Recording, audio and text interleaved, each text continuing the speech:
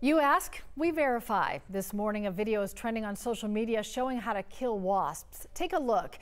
Inside that cup of gasoline, the man's holding up to a wasp nest. Once he holds it up for a while, the wasps eventually fall inside and die. Our viewers have asked us if holding a cup of gasoline up to the nest the safest way to kill wasps.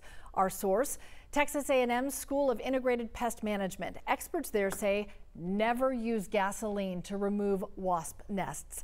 If poured into the ground, gasoline can create a fire hazard and can contaminate the soil and prevent the growth of plants, grass, and trees.